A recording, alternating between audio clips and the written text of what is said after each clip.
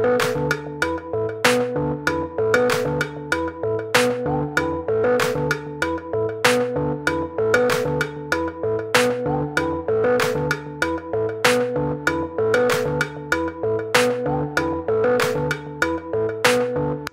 welcome back to another video, and before we get started on today's lesson, I want to do like a little mini lesson, just a little concept that I didn't think was really worth its own lesson. So I have two squares that are equal.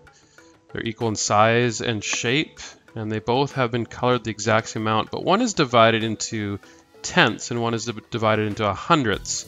And so on the left we have 4/10ths of it have been colored in. On the right, 40 hundredths have been colored in. So I have these two cowboys here that are arguing, him one saying, no, 4 rows are 4/10ths, and that's 4/10ths as a decimal. And no, he's the one on the right saying, no, 40 squares are 40 hundredths. And I don't want this to escalate into anything worse than it is, but they're both right. Decimals that name the same amount, and so the pictures are showing the same amount, are called equivalent decimals. And so the only difference is the one on the right has been divided into hundredths. They took the tenths, divided into 10 more pieces each into hundredths.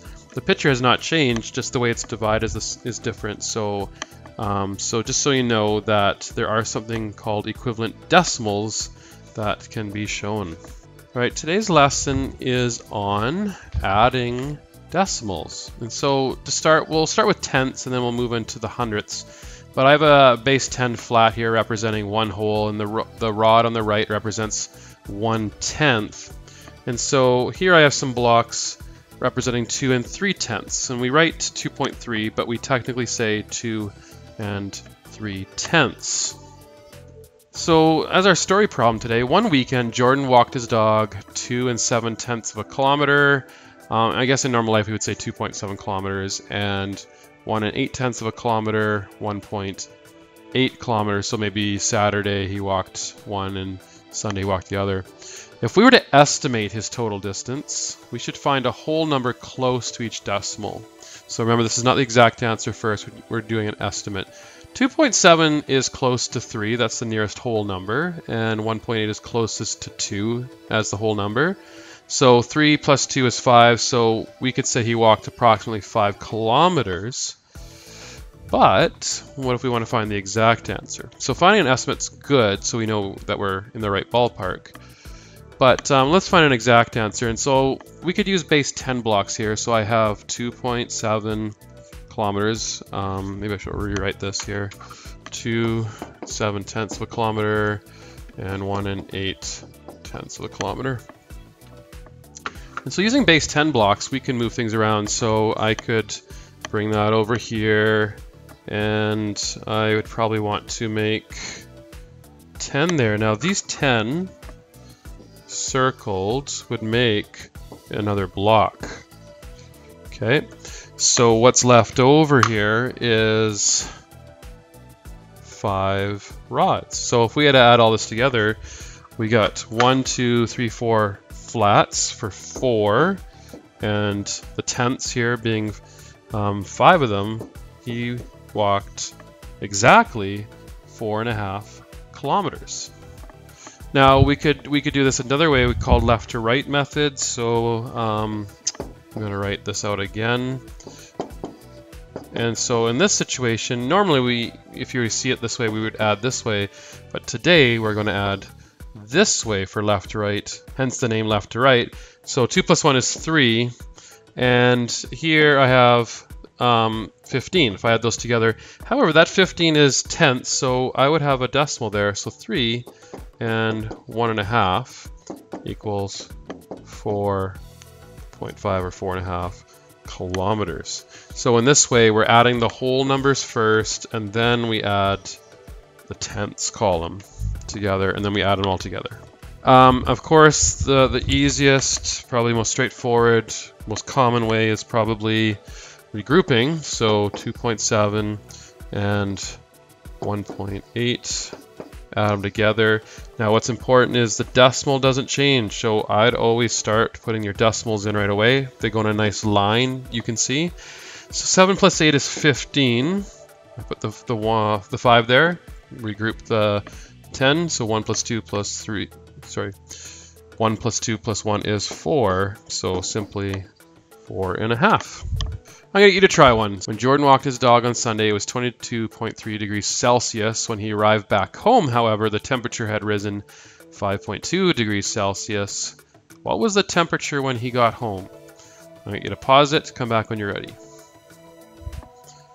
All right, so I'm personally going to do the regrouping method. Maybe I'll show you the left or right. Again, it's important that we line up our digits. The tenths line up, the decimals line up. I'm going to put a decimal there right away. So for regrouping, 3 plus 2 is 5. 2 plus 5 is 7. And another 2. Actually, we didn't have to regroup at all. So the answer here is it was 27.5 degrees Celsius when he got home. If I was to do the left to right method, I add all the whole numbers first. 22 plus 5 is 27. Then I'd add the tenths. I'd get so, add them together. Now let's talk about hundredths now, and we're going to look at money as a way of exploring hundredths. And so money uses base 10 with tenths and hundredths. So in Canada we have loonies, as we call them, because there's a picture of a loon on it. That's a dollar, and you notice it's one whole, and there's no, the decimal places are zeros. A dime is 10 cents, and so those are in tenths. And then a penny, which is discontinued in Canada, but you can still find them occasionally, is 1 cent or 1/100th of a dollar.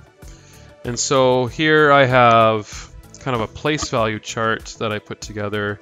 I have 2 whole dollars, I have 1, 2, 3, 4, 5 dimes, and I have 4 pennies. And so if I was to put the decimal here, you can see the decimal here. So the amount of money here is $2.54. All right, let's say Jamie bought a toy dinosaur for $3.49 and a toy water gun for $2.99. How much did Jamie spend altogether? We can use something called a place value chart. And so here I have $3.48. I've kind of divided it all up into their places. I mean, yes, you could use different coins, but for our purposes, remember, dimes are tenths and pennies are hundredths, so we're going to go with that. And then we have the $2.99. And so what I'm going to be doing here is I'm going to be, well, I know I have 9 pennies in this top box, and I'm going to circle an extra one to make a 10, and that would make an extra dime. That leaves me with 8 down below here. So then I'm going to count up all my dimes. I have 9 down here. Maybe I'll borrow one of these guys. That makes $1, so I'll extra loony there. I'm left with 1, 2, 3, 4. So I'm going to put a 4 there to remind myself. And then here I have 1, 2, 3, 4, 5, $6. So in the end, there's $6.48. And so that's how much Jamie spent altogether, $6.48. Of course, we can do the regrouping method. $3.49 plus $2.99. Put our units in, and right away I'm going to remember to put my decimal place in. That's important. My hundredths line up, my tenths line up, my whole numbers line up. 9 plus 9 is 18. Carry the 1. 1 plus 4 is 5, plus 9 is 14. Carry the 1. 1 plus 3 plus 2 is 6, so $6.48. I'm going to get you to try one.